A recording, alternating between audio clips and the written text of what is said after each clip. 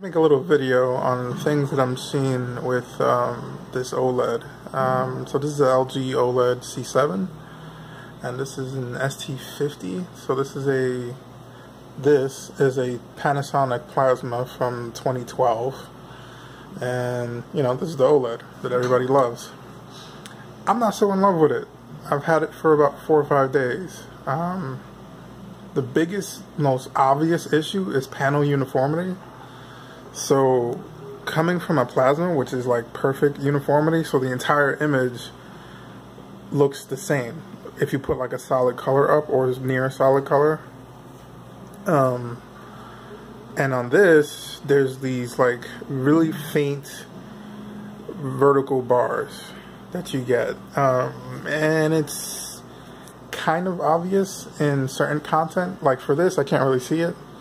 But if this were to put up something that was really near gray, like almost black, you would see it.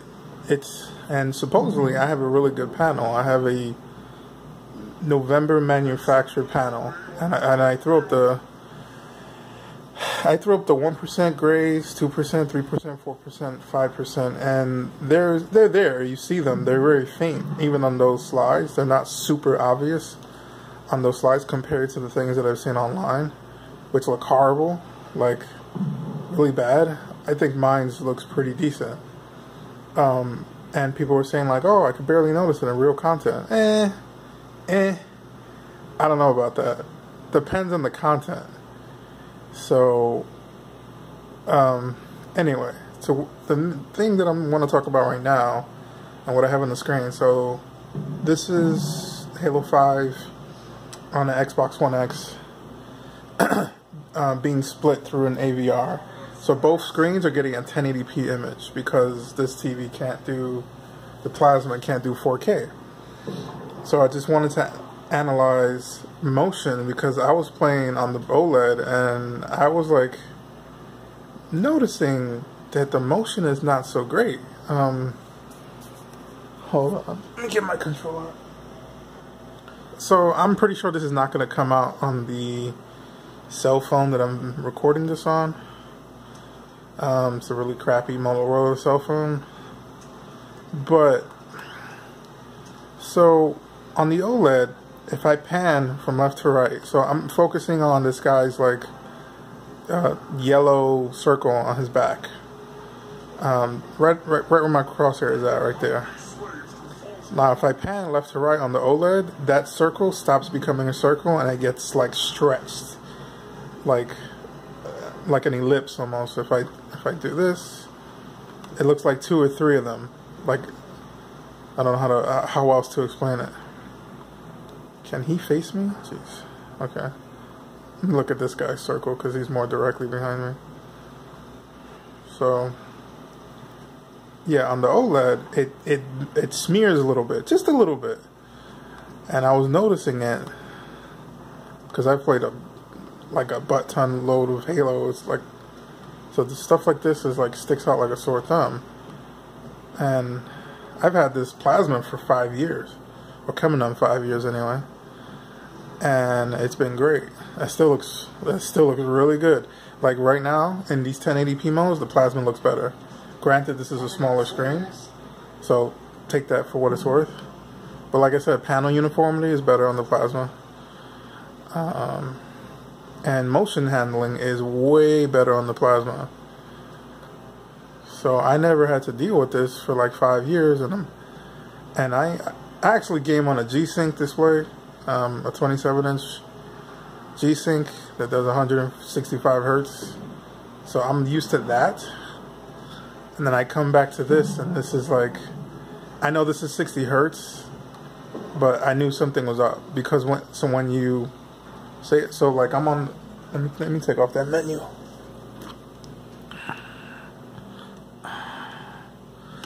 So you don't notice it when you walk straight. So like, for example, I know this screen is kind of gigantic on the phone, but I'm trying to see if I can angle it in a way. So if I focus in on this guy right there in front of me where the crosshair is at, and I start walking forward, you don't really notice any issues with motion. Like, mostly looks pretty good and mostly looks 4K through and through. The problem happens is when you pan left to right, right to left. That's when you start to notice the smearing effect, and like the motion resolution, it goes away. So as I'm doing this, I'm looking at the screen right now, it's pretty damn blurry. I can't really make anything out. When I'm looking on the plasma, I can still make quite a few things out. Like, my eyes don't hurt when I look at the things on the plasma. So this is the plasma. Like, on the phone, I'm sure it looks like crap because it's a crappy phone and I'm recording through a crappy camera. But I'm telling you my opinion as I sit here and look at this. Yeah, so your perceived resolution as you moved is dropped on the OLED versus the plasma. The plasma, it does drop, but you have to be moving incredibly fast.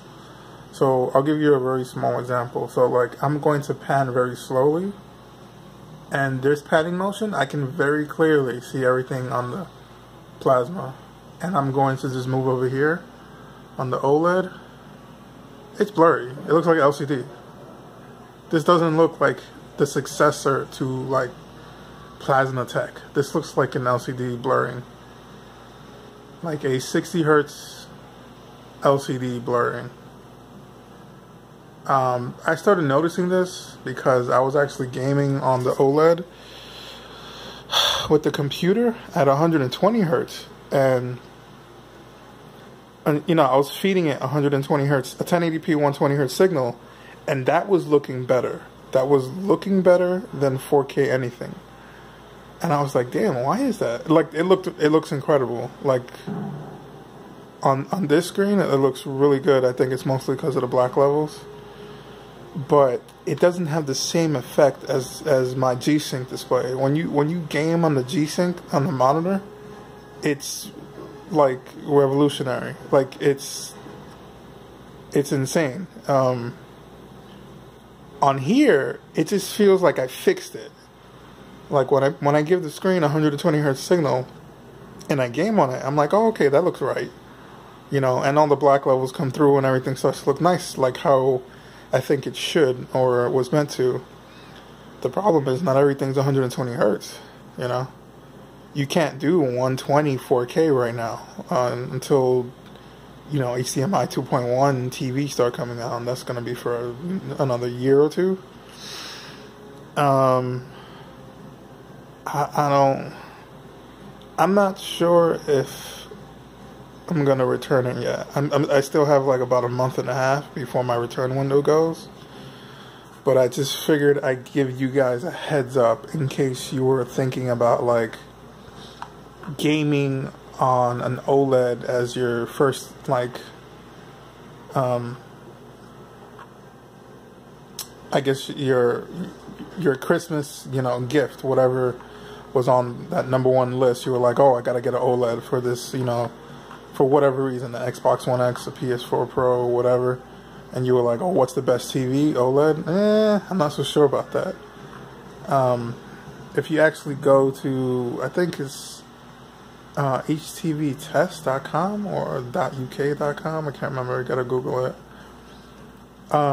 They do reviews of these TVs, and they give you, inside of the review, they're very technical, and at the bottom of the review, they tell you motion resolution.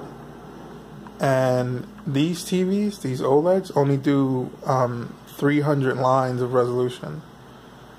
And I think with True Motion it does 600.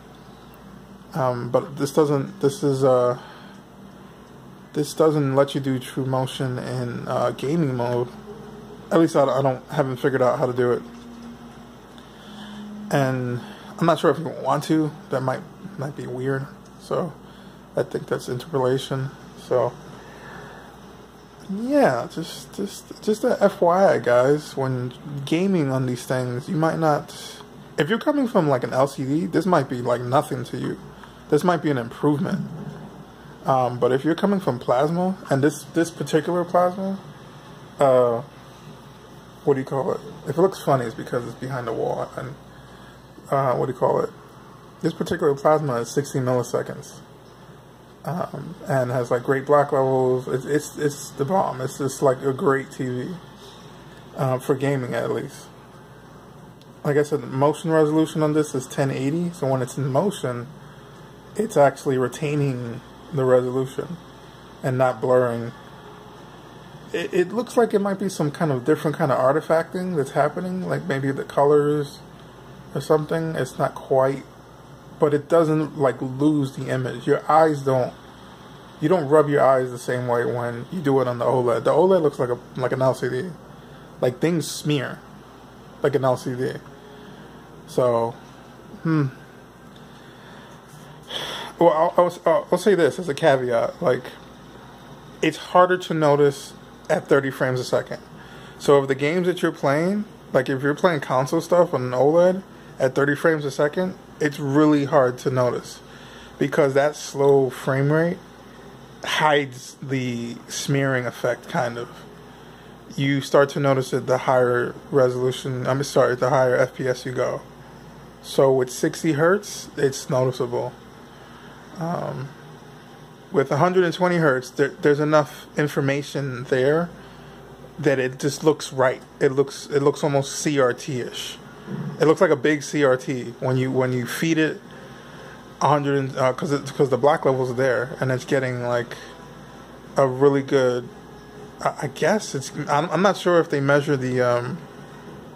If they measure the motion resolution at 120 hertz, because I haven't seen anybody do this except for HDTVtest.com. Like Artings, I think it's called Artings or Ratings, whatever you want to call it. Those guys, they do motion tests, but they do different kinds of tests that don't take this into account. Because they rated this thing really high on motion, on image motion, whatever you want to call it. It's just the way things move on the screen. They were like, hey, this is a 9 point something. I was like, okay, great. I don't have to worry about, movement on this. Yeah. And it's really odd the way it works too, because it's like what you focus on. It's basically things that barely move. So like as I do this, as I go left and right on the OLED, right? These freaking NPCs keep getting in my way. As I go left and right, the background, like this right here, that looks pretty damn good. It's not really moving, that's why. Like it's barely moving. It's hardly moving on the screen. It's moving like a couple of lines to the left, couple of lines to the right. But this thing, this flaming purple thing, that thing blurs. Actually, that's not that bad, but it is blurring. I'm looking at the plasma, and it's perfect. It's perfect. There's no difference between this, and there's no difference between me moving. So there's a noticeable difference. So if you're gaming on a plasma, and you want that same kind of like plasma experience of like that motion, I don't think you're gonna get it. And they don't sell plasmas. They don't sell 4K plasmas. If they did, I probably would get that. So I think you're kind of screwed when it comes to like trying to get that pristine 4K image, because they don't exist right now. Until OLED like gets to a point where we're getting rid of this like slightly blurring. I think it has something to do with the way that it does images. A lot of people I've seen online were talking about black frame insertion will help this, and the Sony A1s do this, but I don't know if the Sony A1s do this during like a gaming mode, and then their input latency is already higher, so it's tough. Also, black frame insertion also lowers the overall brightness of the panel, so it's a crapshoot, man. There's nothing out there right now that kind of just like emulates this like plasma. The plasma is dead. Unfortunately, it's still the best. You know, if they just made a 4K plasma, I would buy it. I'll give two shits about HDR. Right now, HDR is like incomplete. Like I'm not impressed with HDR. Dolby Vision is cool. There's a couple of tech demos that do show it pretty well. I watched The Punisher. It was just a lot of black crush. It was just a lot of, you had to lower the contrast down, and then if you bump up the brightness above like 51, forget it. You start to see the vertical banding that I was talking about. Let me see if I have it plugged in. I'll just put it on right now and keep it in the video. I do. So let me see if I can navigate to my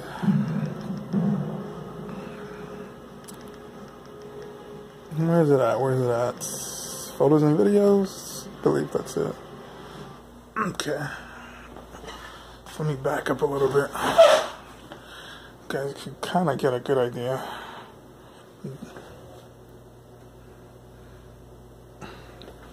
I mean, I love everything else about it. The black levels are sick.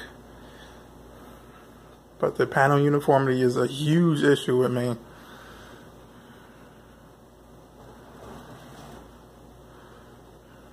Okay, that'll load.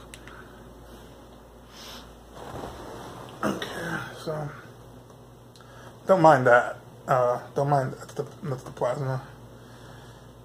So let's see.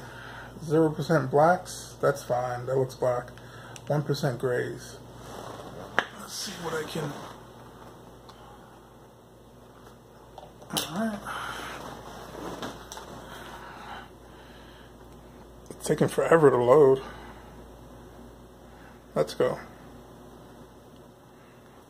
Okay, there it is. So I couldn't even tell for a second. It's on. I have to pump this up a little bit. Pincher mode. It's on vivid. So this is like as bright as it goes. No, it's not. So that's 1% blacks. Compared to the stuff that I've seen, or I guess you could say 1% grays, near black, there it goes. Compared to the stuff I've seen online, this looks fantastic. So let me go back one, do 2%. Do I have 2%? Yeah, 2%.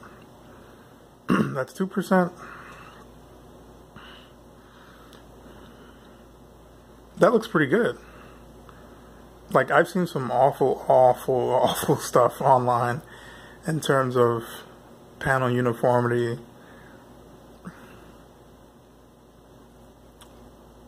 So let me, I think 3 is when it starts to rear its head.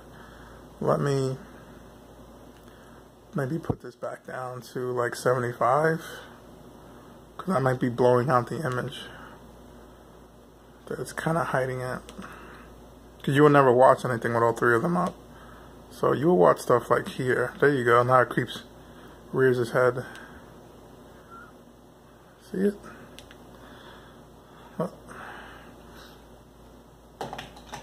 You might be seeing a reflection. I can't really do anything. I'm not going to show off the light right now. But let's see if I can get rid of the reflection.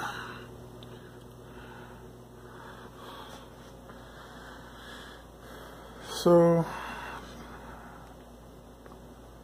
yeah, it's hard to tell, but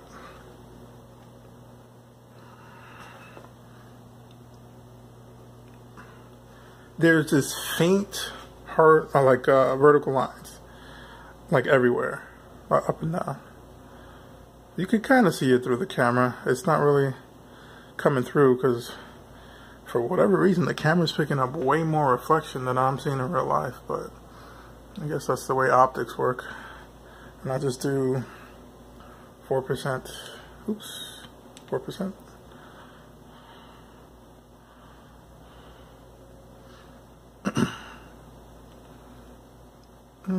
And again, you might not see it. Let me see if I can shut off the light real quick.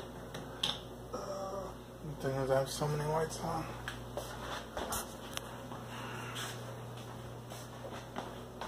Okay, that might be better.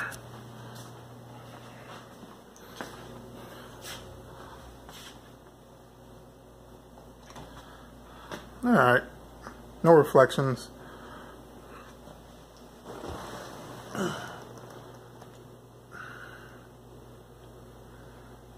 So yeah, that's near. And let's go back to 5%. Do I have 5%? 5%.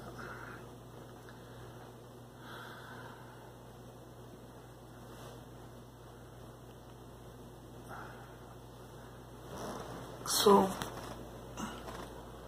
it's 5%. So it's not perfectly like, it's not a perfect panel. There's uniformity issues. Like I said, if you're coming from plasma and plasma's perfect, you're not gonna get that with OLED. You're gonna get these these streaks. There's nothing you could do about it. I read online that some go away with time, but you're talking about like people were spending 2,500 hours of time. So I would have to just leave this on day and night to get this to a point where I'm like, okay, yeah. But in terms of what I've seen online, people would kill for this quality panel, and me having it, I'm like, I have this panel, and it's like, I'm very like, black levels are great, HDR is meh. It's like kind of impressive, depending on what you're looking at. I've only really looked at, what do you call it? Horizon Zero Dawn was really good. That looks really good in HDR. I did it with a regular PS4 Pro. I mean, sorry, not a Pro, regular PS4, standard PS4. And that worked really good. It totally gets the signal. You can see it on the TV. It says BT 2020. It says HDR. It works properly. But if it's not HDR, like the plasma looks better. So it's a crapshoot, you know. So you'll get a 4K screen, but when you move, it's not 4K anymore. So motion resolution, that's a big thing. So when you're looking at 4K TVs, you should definitely check out motion resolution. If you're not playing games, it probably won't matter, because the stuff that you're going to be watching is so low frame rate, which is what I'm guessing is movies and TV shows. It's going to be 24 FPS, 30 FPS. YouTube videos, 30 FPS. You know, when it matters, 60 FPS is when it matters. Is when you notice it. You know, and that's basically like, that's gaming, you know. That's basically gaming, the higher end gaming on a console, which right now is Xbox One X. If you're gaming on a PC, then you can push 100 Hz. That's a really good benefit. This TV does 50 Hz and 100 Hz. So if you have,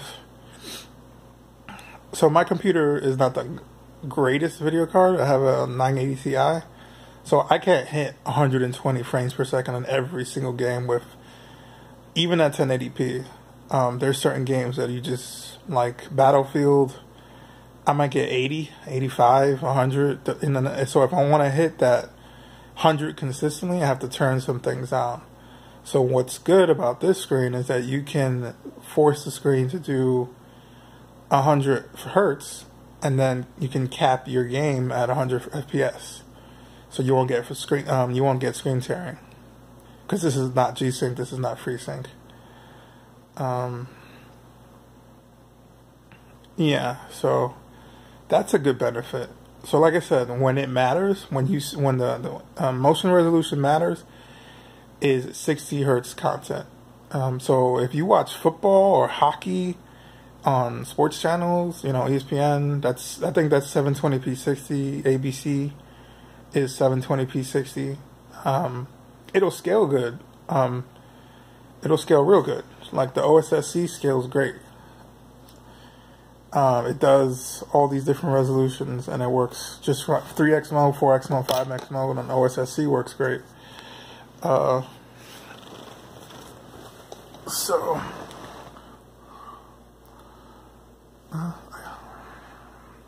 I think that's all I got to say about it. Let me see.